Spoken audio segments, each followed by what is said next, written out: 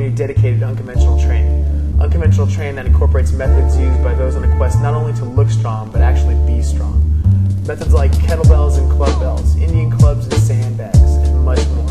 They're not always pretty, never easy, but they always get the job done. If success to you isn't how many miles you ran on the treadmill, but rather how many kilograms you swung around, then this is the place for you. If you're already searching for something different, something to satisfy that innate urge to throw around heavy weights and yield heavy objects,